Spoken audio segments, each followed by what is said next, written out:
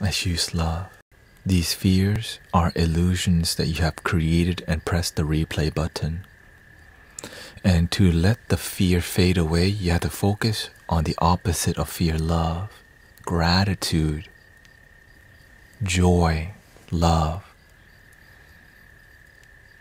mindfulness practices. Because you can do yoga and be completely in worry, fear, doubt.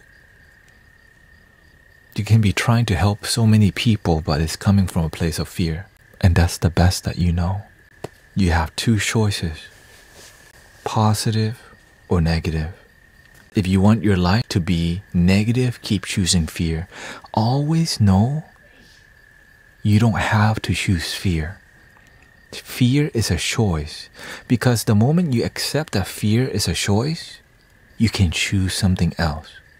If you don't like your life, you can change.